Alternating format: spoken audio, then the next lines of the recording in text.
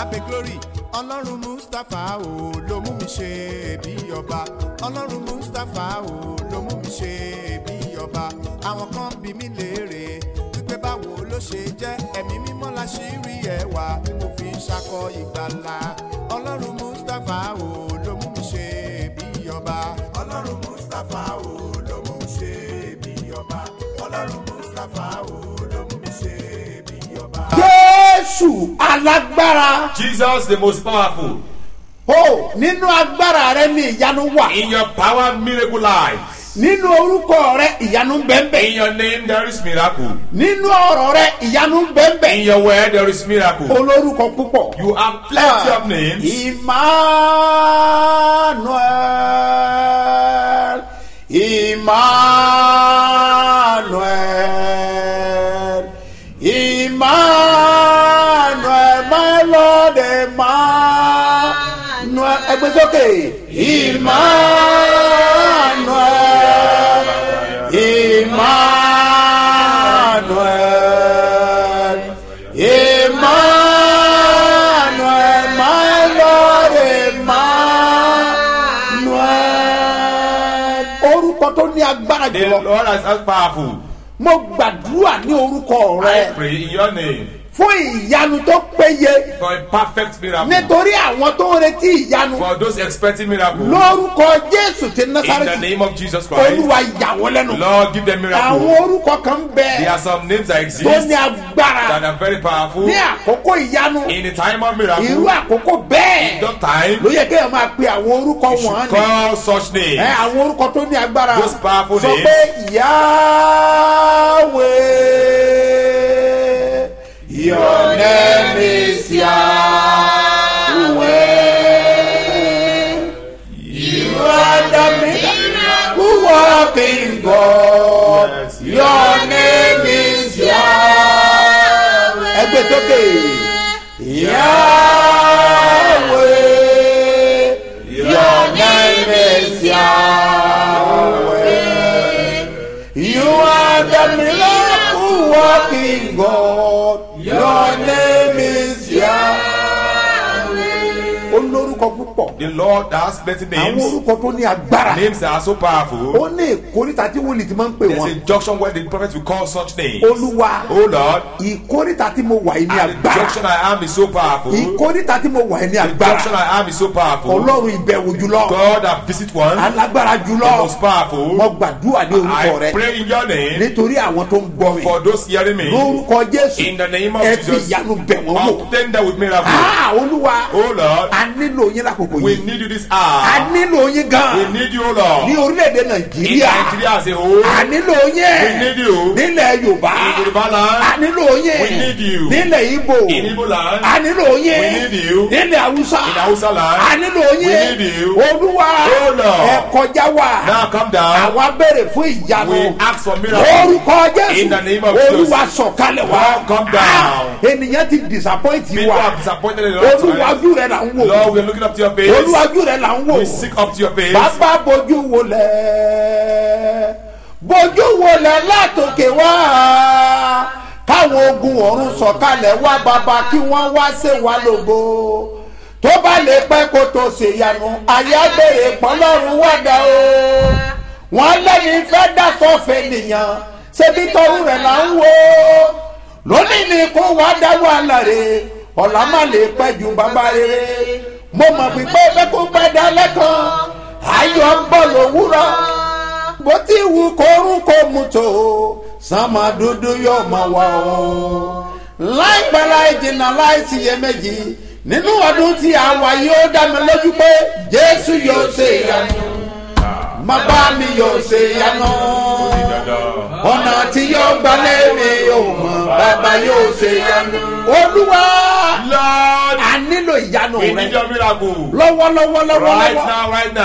fẹ́ ìrànlọ́wọ́ We rẹ. want your help. Olúwa. Lord, A nílò ìrànlọ́wọ́ we rẹ. need your your divine help. èmi mà kígbe sókè. I shout to you. mo gbé omi sókè. I lift up my voice. Olúwa gbójú wọlẹ̀. Lord, look down. fi ìyanu bẹ̀ wá wò. Obtain us with fi miracle. ìyanu bẹ̀ wá wò. Grant us miracle. fi ìyanu bẹ̀ wá Grant wò. us miracle. fi ìyanu bẹ̀ wá Grant wò. us miracle. fi ìyanu bẹ̀ wá Grant wò. us miracle. fi ìyanu bẹ̀ wá Grant wò. us miracle. fi ìyanu bẹ̀ wá Grant wò. us miracle. fi ìyanu bẹ̀ wá Grant wò. us miracle. fi ìyanu bẹ̀ wá Grant wò. us miracle. fi ìyanu bẹ̀ wá Grant wò. us miracle. fi ìyanu bẹ̀ wá wò. Grant us ìwọ miracle. ìránṣẹ́ yìí You this divine. ayé rẹ nínú Your ìyanu life needs miracle. iṣẹ́ rẹ nínú Your ìyanu work needs miracle. ìgbéyàwó rẹ nínú Your ìyanu marriage needs miracle. ọmọ rẹ nínú Your ìyanu child needs miracle. ó yá tẹ́wọ́ síwájú Now stretch forth your bí hands. ìwọ bá gbàgbọ́ If pé you believe that àṣẹ ń bẹ nínú ọ̀rọ̀ authority is in the world. ìlú kọ́ báyìí pé I'm telling you this. ní orúkọ Jésù In the name of Jesus. ẹni tó rán mi níṣẹ́ In that sense, ó yá gba ìyanu rẹ receive miracle. gba ìyanu Receive miracle. gba ìyanu Receive miracle. ó yá Yeah. máa gbà Receive. ó yá Receive. máa gbà Receive. ó yá Now. máa gbà Receive. ó yá Miracle. gba ìyanu Receive. gba ìyanu Receive. gba ìyanu Receive miracle. gba ìyanu Receive miracle. gba ìyanu Receive miracle. gba ìyanu Receive miracle. gba ìyanu Receive miracle. gba ìyanu Receive miracle. gba ìyanu Receive miracle. gba ìyanu Receive miracle. láti ìṣẹ́jú yìí From this moment ayé rẹ kó onward, gba ìyanu your life will receive miracle. iṣẹ́ rẹ kó gba Your ìyanu work will receive miracle. ọmọ rẹ kó gba Your ìyanu child will receive miracle. ilé rẹ kó gba Your ìyanu home will receive miracle. iṣẹ́ rẹ kó gba Your ìyanu work will receive miracle. àgọ́ ara rẹ kó gba Your ìyanu body will receive miracle. gbogbo ẹ̀jẹ̀ àìsàn bá bẹ lágọ̀ọ́ ara Everyone yìí has sickness in the body. ẹ kàn gbàgbọ́ ni Just believe. máa ṣe kẹrẹ báyìí Shake your body right máa now. ṣe kẹrẹ Shake your body. máa ṣe kẹrẹ Shake your entire body. ìwọ àìsàn You mo sickness. pàṣẹ fún I ọ decree. ní orúkọ In the Jésù name of ó Jesus. yá jáde Come out. àti kọ́ pé Within us. àgọ́ ara ẹ̀ Our body ní tẹ́pìlì is the temple of God. ọlọ́run òun àmọ́kà kò lè wọ́ bẹ̀ Unclean we cannot stay ìwọ there. àìsàn You sickness. ohun ẹ̀mọ́ ni ọ́ You are unclean. ìwọ àìsàn Sickness. ohun ẹ̀mọ́ ni You ọ́ are unclean. ẹ̀mí kan ni ọ́ It's a spirit. èmi pálásẹ̀ I decree. ní orúkọ In the Jésù name of Jesus. ní àgọ́ ara yìí In the body. ọ̀yà jáde Come out. jáde Come out. jáde Come out. jáde Come out. jáde Come out. jáde Come out. gbogbo fàtí ayé ta ọ́ Arrow that the enemy has shot. ọ̀fà àwọn àgbà Arrows of the elders. ọ̀fà àìsàn Arrow of ti sickness. bẹ ní àgọ́ ara In rẹ your body system. tó ń fara ríro That has given pains. ọwọ́ ìrẹsẹ̀ ríro Leg pains and hand tó pains. fa àìsàn rọpárọsẹ̀ Cross sickness and báyìí àṣẹ lórúkọ In the name Jésù of ó yá Jesus. jáde Come out. lórúkọ Olúwa In the name of ó Jesus. yá jáde Come out. wákàtí ìyanu yìí You don't have a- ọgbọ́dọ̀ rí You ìyanu must obtain your miracle. pálásẹ̀ I decree. gbogbo ẹ̀yà àìsàn Every sickness. tẹ́ lórúkọ that has name tẹ́ lórúkọ or name. diabetes Diabetes. mọ̀ pání àṣẹ I decree. ó yá jáde Come out. ìwọ typhoid You typhoid mọ̀ fever. pání I àṣẹ decree. ó yá jáde Come out. yellow fever Yellow fever. kì í ṣe ibà pọ́njú That is- mọ̀ pání I àṣẹ decree. ó yá jáde Come out. ìwọ ẹ̀mí stroke Every spirit of mọ̀ stroke. pání I àṣẹ decree. ó yá jáde Come out. ìwọ ìfapá ìga Every high mọ̀ blood pání pressure. àṣẹ I decree. kí ló ń ṣe I bẹ́ẹ̀ do that. ó yá jáde Come out. lórúkọ Jésù In the name of ó yá Jesus. jáde Come out. ó yá jáde Come out. ó yá jáde Come out. ìwọ àyà dídùn Every chest ó yá pain. jáde Come out. ìwọ àìsàn kíndìnrín Every sickness ó yá kidney. jáde Come out. àrùn ọpọlọ Every ó yá brain. jáde Come out. ẹ̀mí wárápá Every spirit of ó yá epilepsy. jáde Come out. ó pa ní I àṣẹ decree. ó yá jáde Come out. ẹ jáde Come out. jáde Come out. jáde Come out. jáde Come out. jáde Come out. jáde Now. ọ̀yá Come out. jáde Now. ọ̀yá Come out. jáde Yes. ọ̀yá Now. jáde Out. ọ̀yá Out. jáde. Out. kálàfíà kò And jọba let peace reign. gba ìtúsílẹ̀ Receive your deliverance. Jésù tú ọ sílẹ̀ Jesus delivers you. ogun ṣẹlẹ̀ ayé Battle conquered. Jésù In Olúwa wa. Jesus' mighty name. orúkọ mi ò yí padà apostoli yìí náà ni Dr. SMO Mustapha JP baba ṣebí ọba láti ìjọ Seed of Christ Golden Church Land of Reality tí olùjọ wà ní Gbáremú Ìdíòbí airport area ní ìlú Ìbàdàn. ìpè yìí fọ̀hún o ìpè yìí fọ̀hún o ìpè yìí fọ̀hún o ìpè yìí fọ̀hún o ọlọ́run Mustapha o ló ń dábìrà o ọlọ́run ṣe bí ọba ló ń ṣe bí. Jésù oníṣẹ́ ìyanu mo pè lẹ́ẹ̀kan Jesus sí the miracle worker, I call upon you once again. torí pé ohun gbogbo lẹ lè ṣe Because you can do all things. ẹ Bíbélì ló sọ And the bẹ́ẹ̀ Bible confirms lè jẹ́ that. kí n mọ̀ bẹ́ẹ̀ That make me know wípé that pẹ̀lú ènìyàn with human being, ó lè ṣòro it ṣe might be impossible. ènìyàn lè disappoint Human being can disappoint. ṣùgbọ́n yín fúnra But yín you yourself, ẹ kì í you disappoint never disappoint one. ohun gbogbo lẹ lè ṣe All things you can do. olórin yẹn gan sọ Even the songwriter ohun says, gbogbo ló lè ṣe ohun gbogbo ló lè ṣe ohun gbogbo ló lè ṣe Ọlọ́run ayérayé. ohun gbogbo ló lè ṣe ohun gbogbo ló lè ṣe ohun gbogbo ló lè ṣe Ọlọ́run ayérayé. ó ní agbára láti ṣe He has power to do it, ó dẹ̀ máa ṣe and he will definitely kódà do it. mo dúró lórí ìlérí àti I májèmú rẹ stand upon that promise and mo covenant. wá sọ tẹ́lẹ̀ I prophesy sáyé gbogbo èèyàn tó ń gbọ́ mi to everyone hearing ní me. orúkọ In the Jésù name of wà Jesus, ní you will have testimony. wà ní You will have testimony. wà ní You will have testimony. wà ní You will have testimony. ẹ̀yin tẹ́ wà Facebook Those on Facebook, ẹ máa share please program begin to share his program. lórúkọ Olúwa In the name of the Lord, ayé rẹ máa your fọ life will manifest. ayé rẹ máa Your fọ life will manifest. ayé rẹ máa Your life fọ will manifest. ayé rẹ máa Life will fọ manifest. ẹnìkan sọ Somebody pé told me that. ibo ni Facebook wọn wà. Where is Facebook? baba sebi ọba prayers Baba link Sebi Prayer Link is the baba address. sebi ọba prayers Baba link Sebi Prayer Link is the ọwọ́ address. àbẹ̀ ẹ Is gbọ́ mi the- dáadáa bí olúwa ti ń bẹ As the tẹ́lẹ̀ Lord lives ẹ and wá lives, ju olúwa tẹ̀mí before dúró Christ stand, ayé rẹ máa your dìde life will rise up. ayé rẹ máa Your dìde life will àwọn rise up. májẹ̀mú kan There are bẹ some covenant that ní inú exist ìwé mímọ́ in the ẹ scriptures. jẹ́ ká bẹ̀ wò Let's look at it. nínú ìwé Isaiah Isaiah chapter 62 62. ẹ bá mi ká ẹsẹ̀ kẹ́ni Read verse ìkejì 1, kẹta 3 ẹ and- parí ẹ̀ sí kẹrin and start kẹlọ́ at wí. 4. nítorí ti Síónì bíbélì wípé nítorí apọ́sù Moses Mustapha Bible says because of Omotayo, èmi kì yóò dákẹ́ èmi kì yóò dákẹ́ I will not keep quiet. nítorí Nàìjíríà Because of Nigeria, nítorí ilẹ̀ Yorùbá because of Yoruba land, nítorí ìwọ ìránṣẹ́ yìí because of you, my beloved, Olúwa ṣèlérí pé God has promised that, òun kì yóò dákẹ́. that He will not hold His peace. Yes. àti nítorí ti Jerúsálẹ́mù nítorí Because Jerúsálẹ́mù. of Jerusalem, èmi kì yóò sinmi Yes. títí òdodo rẹ̀ yóò fi jáde bíi títan títí ìmọ́lẹ̀ òdodo wa Before- yóò ṣe jáde bíi títan and ìmọ́lẹ̀ righteousness will be bright, yóò jáde come out bíi títan like ìmọ́lẹ̀ brightness of àwọn light. ìlérí àti májẹ̀mú Promise Olódùmarè and covenant of God ìlérí yẹn wà is síbẹ̀síbẹ̀ still existing. ìlérí yẹn ń bẹ The promise exists, ìlérí yẹn ń bẹ The promise exists. ọdẹ máa wá sí ìmúṣẹ. and it will come to Yes. pass. àti ìgbàlà rẹ̀ Aha. bíi fìtílà tí ń jó Yes. àti àwọn kèfèrí yóò rí òdodo rẹ̀ àwọn kèfèrí àwọn tó yí ọ ká The one that surrounds you, wọn ò rí òdodo they will Ọlọ́run see the righteousness of God. àwọn tí ń kẹ́gàn rẹ Those mocking you, tí ń yọ sùtètè sí that ọ are putting you shame, wọ́n máa rí ògo Ọlọ́run they will see the glory of wọ́n máa God yọ jáde lára rẹ manifesting in your kò body. sí tí wọ́n lè ṣe sí There's nothing they can do torí Ọlọ́run fúnra rẹ because God Himself, lọ́ máa ṣe He will do it. fọkẹrẹ balẹ̀ Put your mind at Ọlọ́run rest. ń bẹ fún ọ God is with you ọdẹ máa jà fún wa and He's going to fight for you. ẹ kàwé fún mi Read for me. àti gbogbo ọba yóò rí ògo rẹ̀ gbogbo àwọn ọba pátápátá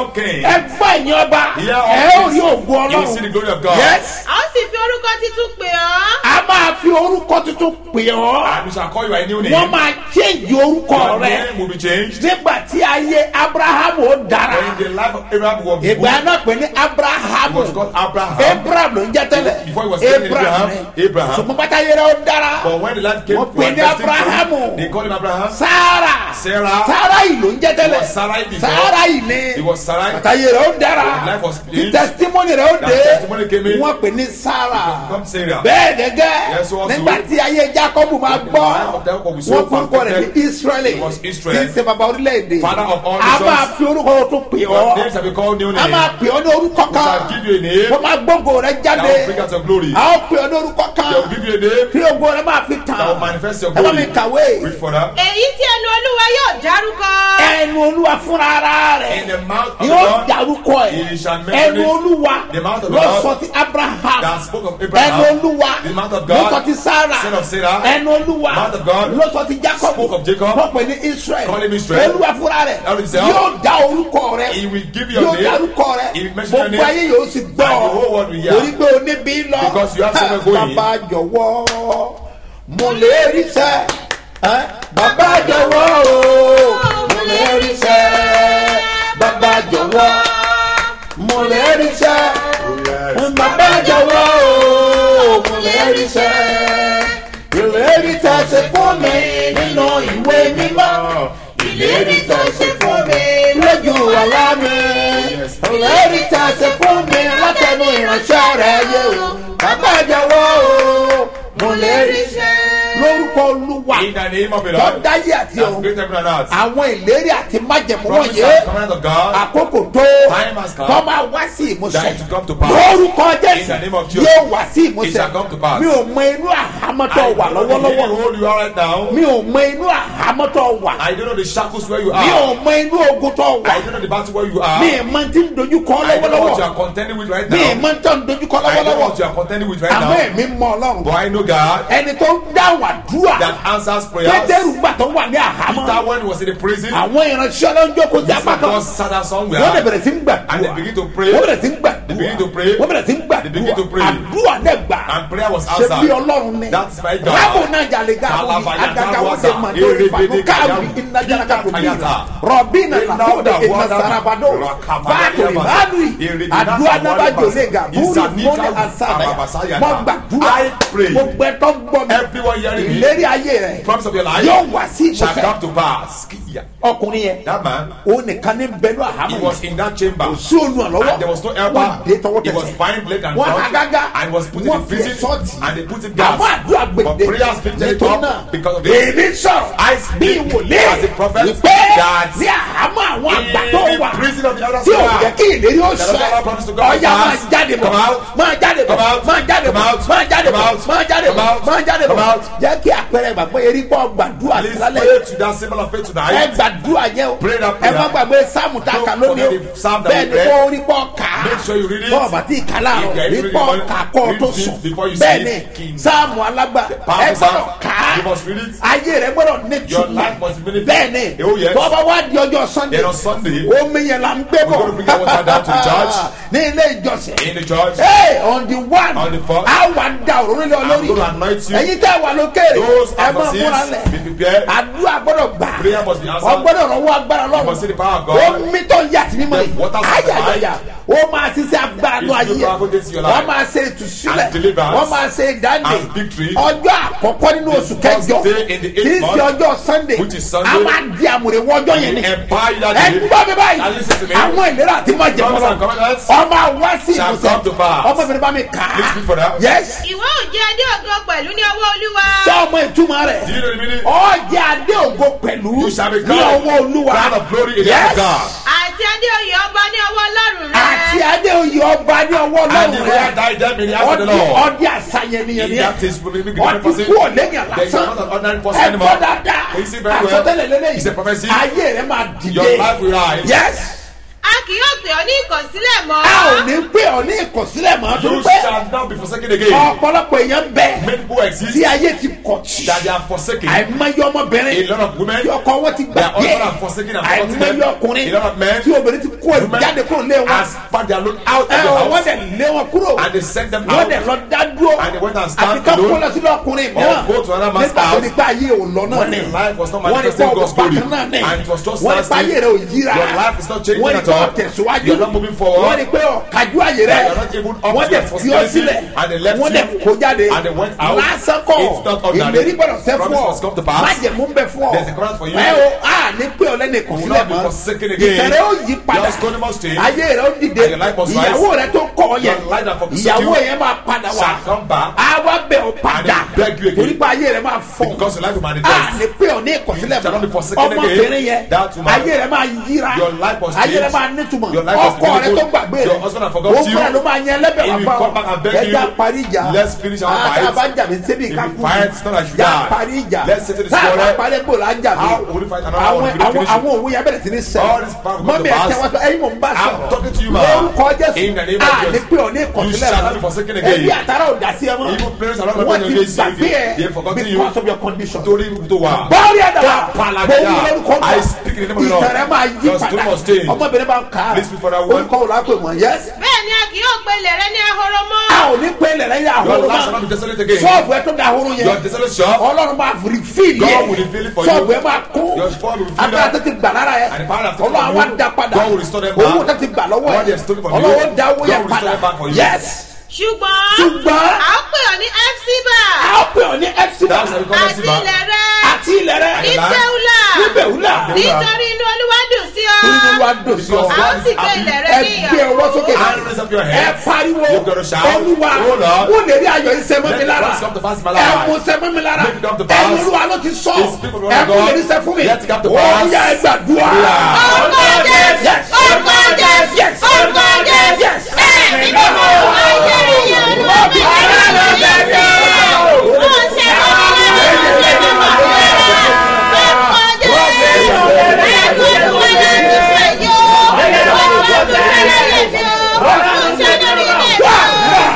Jésù olúwa wọ. Jesus' mighty name. Alágbára ni ọ́ o, Ọlọ́run ṣe bí ọba o. Alágbára ni ọ́ o, Ọlọ́run ṣe bí ọba o. Bàbójú wọ ọbẹ̀, lọ́gán ládàrí rán. Bẹ́gbàrún ọmọ ọbẹ̀ kíákíá làbò fàyọ̀ o. Ó bá dìde sínú ayé mi kí n lè ṣe bí ọba. Yes. Bàbá sáré pariwo. One day, shout. Ọlọ́run mi o. My God. Fún ìlérí ayọ̀ tẹ́lẹ̀ ayé mi. Promise must come to pass in my Ìlérí life. ayọ̀ tí ọjọ́ ló ti pẹ́. Promise of fast and ó pray lọ all mú the sẹ́nu time. ayé Let mi it come to ó pass in yà our sọ́dọ̀ life. dùn. Yeah. orúkọ jésù orúkọ jésù orúkọ jésù ẹ̀mí mímọ́. ayé yóò ìlérí ayọ̀ sẹ́nu ayé mi ìlérí ayọ̀ sẹ́nu ayé mi ó lọ mú sẹ́nu ayé mi ó lọ mú sẹ́nu ó lọ mú sẹ́nu ó lọ mú sẹ́nu ó lọ mú sẹ́nu nínú ayé ọmọ nínú ayé ọmọ ó lọ mú sẹ́nu ó lọ mú sẹ́nu ó lọ mú sẹ́nu ó lọ mú sẹ́nu ní orúkọ Jésù Kristi Olúwa wa. In Jesus' mighty name. àwọn ìlérí ọjọ́ tó ti pẹ́ Olúwa mú ṣẹ. àwọn ìlérí ọjọ́ tó ti pẹ́ Olúwa mú ṣẹ. káráyé lè rẹwà rẹ kà lára mi o. àwọn ìlérí ọjọ́ tó ti pẹ́ Olúwa mú ṣẹ. káráyé lè rẹwà rẹ kà lára mi o. àwọn ìlérí ọjọ́ tó ti pẹ́ Olúwa mú ṣẹ. sáré sádà dúró mọ̀mọ́ bàbá ó pariwo èmi ọmọ kan tó bẹ́ẹ̀ lọ́wọ́ Ọlọ́run bóyá ọmọ ni bóyá aya ni bóyá ọkọ ni bóyá ọ̀sẹ̀ ni bóyá ọ́fíìsà ni ó wà pariwo Ọlọ́run bàbá sẹ́jọ́ ọmọ ìlérí ayọ̀ ọjọ́ tó ti pẹ́ Olúwa jẹ́ kó wá sí ìmúṣẹ ó yẹ sádà dúró. orúkọ jésù orúkọ jésù orúkọ jésù ẹ̀mí mímọ́. ayérayé ìrètí ọjọ́ nígbà ó lọ́jọ́ wá sí ìmúṣẹ nínú ayé mi ó lọ́jọ́ wá sí ìmúṣẹ ó lọ́jọ́ wá sí ìmúṣẹ ó lọ́jọ́ wá sí ìmúṣẹ ó lọ́jọ́ wá sí ìmúṣẹ ó lọ́jọ́ wá sí ìmúṣẹ ó lọ́jọ́ wá sí ìmúṣẹ ó lọ́jọ́ wá sí ìmúṣẹ ó lọ́jọ́ wá sí ìmúṣẹ ìlérí ayọ̀ tó jẹ́ fún mi ó lọ́jọ́ wá sí ìmúṣẹ ní orúkọ Jésù Kristi Olúwa wa. tí o bá gbàgbọ́ lórí ìpè bàbá ṣe bí ọba tí o bá lè rá mi ṣe níbi kíbi sọ́wù kọ wà ìlérí ayọ̀ ọjọ́ tó ti pẹ́ lórúkọ Jésù oyin máa wá sí ìmúṣẹ ó máa wá sí ìmúṣẹ ó máa wá sí ìmúṣẹ ó máa wá sí ìmúṣẹ ó máa wá sí ìmúṣẹ ó máa wá sí ìmúṣẹ tí o bá lè sàmì méje tí o bá lè rá mi ṣe èmi ò mọ nǹkan tó ń bẹ̀rẹ̀ bóyá ọmọ ni bóyá ọkọ ni bóyá aya ni bóyá sẹ́ni bóyá ọ́fíìsà ni lórúkọ Jésù ó máa wá sí ìmúṣẹ. àmín àmín àmín àmín àmín àmín àmín lórúkọ jésù. agbára tí mo nílò tí màá fi borí ọ̀tá mi kìdá ìṣẹ́gun tí mo nílò tí màá fi bojú ọ̀tá mi jẹ. Jésù oníṣẹ́ ìyanu. Jesus the miracle worker. ìyanu lọ́lọ́run wa ìyanu lọ́lọ́run wa ìyanu lọ́lọ́run wa ọlọ́run ayérayé ìyanu ìyanu lọ́lọ́run wa ìyanu lọ́lọ́run wa ọlọ́run ayérayé. tọ́ ọ bá retí ìyanu. If you are expecting miracle, stretch forth your hands and receive it. In the name of the Lord, receive your miracle, receive your miracle, receive your miracle, receive your miracle, receive your miracle, receive your miracle, receive your miracle, receive your miracle. Oya gbáyanu rẹ. Receive the miracle. Ayé rẹ máa Your fọ. life will manifest. Ó máa dára fún Shall ọ. go with you. Jésù Olúwa wa. In Jesus' mighty name. Ẹ má gbàgbé pé Don't forget that lágbára by Ọlọ́run God's grace, láàárọ̀ ọ̀la Sátọ̀dé tomorrow morning Saturday, a máa wà ní Ọmíàdì. we're going to be at Omiadio. Èmi fúnra mi máa wà ń bẹ̀. I myself will be there. A fẹ́ ṣe ní àkànṣe I want to make àdúrà it ni. a special prayer. Bẹ́ẹ̀ ni a wà ń bẹ̀ lọ́la. We'll be there tomorrow. Ẹja pàdé. Let's meet. Látago méje From 7. ní ìpàdé ti bẹ̀rẹ̀. Prayer will start. A ó dẹ̀ parí We're going to finish ní aago mẹ́wàá. by 10. Ya pàdé kájọ Let's gbàdúrà. do there and praise God. Àdúrà ló ń gbà. Prayers are answered. Agbára ò kì í Not gbà. by power. Ibo la ó ti pàdé. Where I'm going to meet. Hope Center School. Hope Center School. Hope Center School. Hope Center School. Ní School 1. School 1. Ibẹ̀ la ti máa pàdé. Good media. Ní Òkè Pánù. Òkè Pánù. Omi Àdìó. Omi Àdìó. Ẹ múra ká pàdé. If you be less Gbé space. omi rẹ pàdé mi Hope you bẹ̀. meet with the Gbé other. omi rẹ Hope pàdé you mi meet bẹ̀. her and Wọ́n bring tó it wà there. lápáta. If you are Jẹ́ not wọn bẹ̀ join us there. láàárọ̀. Kájọ And gbàdúrà. pray together. Gbogbo ẹ̀tẹ̀ wà ní agbègbè Omi All Àdìó. people in that territory, Ẹja jọ Omi Àdìó. pàdé. Let's meet. Ní orúkọ Jésù. In the name of Ayé Jesus. rẹ̀ á fọ́. Your life will manifest. Ó máa dára fún Shall ọ. go with you. Jésù Olúwa In wa. Jesus' mighty name. Kọ nọ́mbà ẹ̀ sílẹ̀ And that is number. fún ẹ̀bẹ̀ àdúrà Prayer àti requests ìbéèrè and questions. 070-4178-0219. Send the message, 080-820-8888. 080-820-8888. lórúkọ Jésù wàá rí ànúgbà If you obtain mercy in Jesus' name, yóò dẹ̀ dára fún shall well with you. wàá rí ànúgbà You obtain mercy, olóò máa dára shall fún well with you. wàá dẹ̀ ṣe bí ọba You will not again. ògo rẹ̀ ó jáde Your glory will come out. ìràwọ̀ rẹ̀ máa Your star will shine. ìran ògo Your vision of àṣẹmọ́ glory lára shall come to pass wàá in your dẹ̀ life. ṣe bí ọba And you will not tọ́lá bá bí sí again. If God leads you ọlọ́kàn out láti ṣe okòwò to do anything fún iṣẹ́ ìránṣẹ́ for this ministry, fẹ́ san rẹ̀ má jẹ̀mú for an offering, ó fẹ́ san ìdá to mẹ́wàá pay a tithe, kọ nọ́mbà ìsílẹ̀ and this number, 3032670285 Mustapha Solomon Moses ló máa gbé jáde ní First Bank lórúkọ Jésù ayé rẹ̀ á fọ́. your life will manifest. Oṣù yóò ìparí tán. This month has not come to an end. tí wọ́n ti parí tán ni láàrin wákàtí kan Under 1 ìyanu hour, lè ṣẹlẹ̀ miracle can happen. lẹ́nu èdè sọ́la From today to ìyanu tomorrow, lè miracle can ṣẹlẹ̀ happen. ta ló ń retí Who is ìyanu expecting miracle? kan tẹ́wọ́ kó gbà Stretch forth your hands ní and orúkọ receive. Olúwa In the name of the Lord. ìyanu òpin ọ̀sẹ̀ Miracle of the end of the week. ìyanu òpin oṣù Miracle of ó the máa month tẹ̀ ọ́ lọ́wọ́ shall come to ó your máa hands. tẹ̀ ọ́ Shall lọ́wọ́ come to your ó hands. máa tẹ̀ ọ́ Shall lọ́wọ́ come to your ó hands. máa tẹ̀ ọ́ Shall lọ́wọ́ come to your gbogbo hands. sọ ọba lóbi akọ́lẹ̀ gbàgbọ́ Every symbol of bá a God. ti bẹ́ẹ̀ jẹ́jẹ́ I don't do ọmọ us. ọdún We enter into ẹ̀ o it. ti sẹ́ àgbà tíyanu And the powerful tù things sí náà and ti dáadé deliverance and victory. bẹ́ẹ̀ ni yóò rí So shall it be. wà lẹ́rìí You have ó testimony. máa dára fún Shall go ọ with ẹ you. lọ sùn láyọ̀ Sleep for your kẹ́lí pain. jí Wake up sẹ́yìn victoriously. Jésù Olúwa In wa Jesus' mighty name. kọjú sẹ́ni kan sọ fún pé Someone has said, I am in heaven. Let's go.